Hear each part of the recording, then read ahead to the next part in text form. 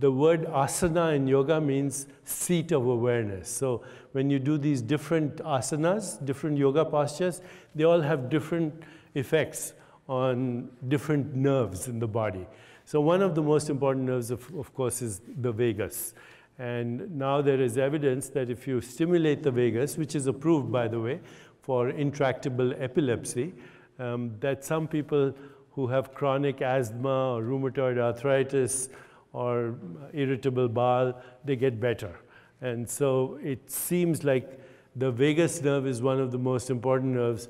It influences the tone of your voice, your lung capacity, your heart rate variability, but then it goes into your gut, and it innervates almost every organ in the abdomen, and then there's bidirectional traffic.